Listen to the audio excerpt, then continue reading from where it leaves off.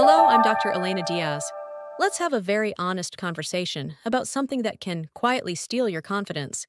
It's bad breath. It's the feeling of instinctively turning your head when your grandchild comes in for a hug. It's the hesitation to laugh freely with friends. It's a private anxiety that affects millions of people, especially after the age of 60.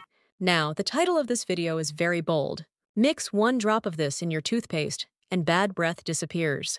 It sounds like a magic trick. And I want to be very clear from the outset, there is no single magic drop. But that one drop is a metaphor for a powerful, scientifically grounded method that you can add to your oral care routine. A method that targets the root cause of stubborn bad breath in a way that your toothbrush alone simply cannot. Today, we're going to uncover that method and give you a complete action plan for truly fresh breath and a healthier mouth. Part 1, the real enemy, why brushing isn't enough. Before we get to the solution, we have to understand the real enemy. I had a patient, a wonderful 70-year-old gentleman named Robert. He was brushing 3 times a day, flossing, using mouthwash, doing everything right. But he told me, "Dr. Diaz, I just don't feel fresh." My wife has even mentioned it gently. Robert's problem wasn't a lack of effort. His problem was that his mouth had changed. For many seniors, there are 2 key reasons why bad breath becomes so persistent. 1. Dry mouth. This is a huge factor.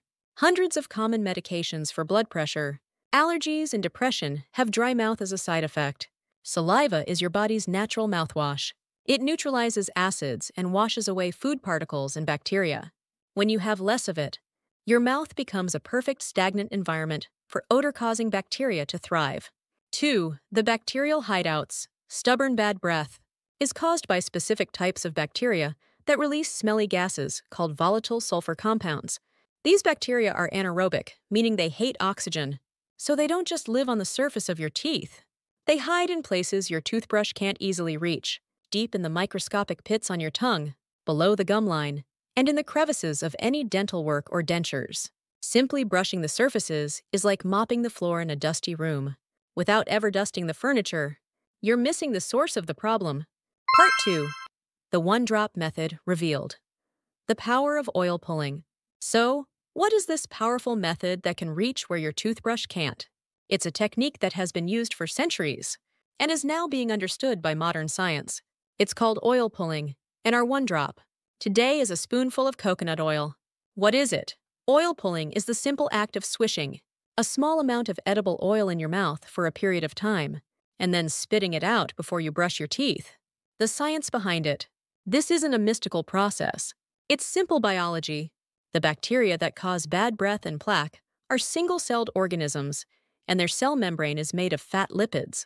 When you swish oil around your mouth, the fats in the oil naturally attract and bind to the fatty membranes of the bacteria.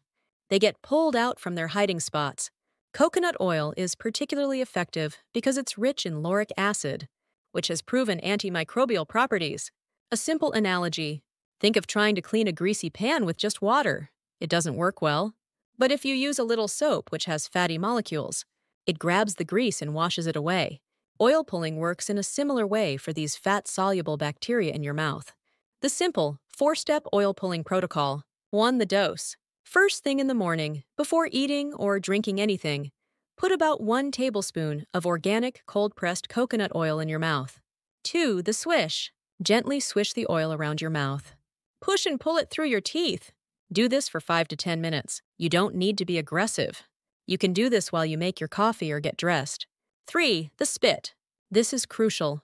When you're done, spit the oil into a trash can, not your sink. The oil can solidify and clog your pipes. The oil will look milky white because it's now full of saliva and trapped bacteria. 4. The rinse and brush. Rinse your mouth thoroughly with warm water, and then brush your teeth as you normally would. By doing this before you brush, you are effectively removing a huge load of bacteria, allowing your toothpaste to do a much better job on cleaner surfaces. Part 3. The complete fresh breath system, beyond the drop. Oil pulling is a powerful first step, but for truly unshakable confidence, you need a complete system. 1. You must clean your tongue. The tongue's rough surface is the #1 hiding place for VSE-producing bacteria. After brushing your teeth, use a tongue scraper. It's far more effective than a toothbrush for removing that. white or yellowish film. Start from the back of your tongue and gently pull forward. You will be shocked at what comes off. This single habit can make a massive difference. 2. Hydrate for your life. This directly fights dry mouth. Sip on water throughout the day.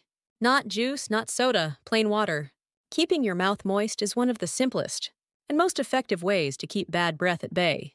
3. Don't forget to floss or water floss. Bacteria hiding between teeth are a major source of odor.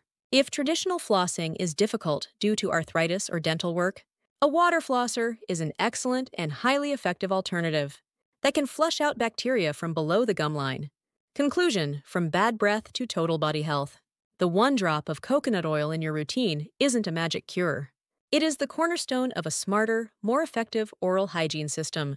Bad breath is more than just an embarrassing social problem. It is often a sign that your oral microbiome is out of balance. By taking control of it, you're not just improving your breath. You're reducing the inflammatory load on your entire body. The complete system is simple. 1. Start your day with oil pulling to remove the bulk of bacteria. 2. Scrape your tongue daily. 3. Brush and floss properly. 4. Stay hydrated all day long. This is how you move from masking the problem with mints and mouthwash to solving it at its source. This is how you regain the confidence to laugh loud, speak close, and live fully. My challenge to you: try tongue scraping. Start tomorrow morning. It takes 10 seconds, and the results are immediate. Let me know in the comments how it goes. If you found this practical, science-based information helpful, please give this video a like and share it with someone who might need to hear this. And please subscribe for more honest, no-hype advice on how to live a long and healthy life. I'm Dr. Elena Diaz. Thank you for your time. Be well.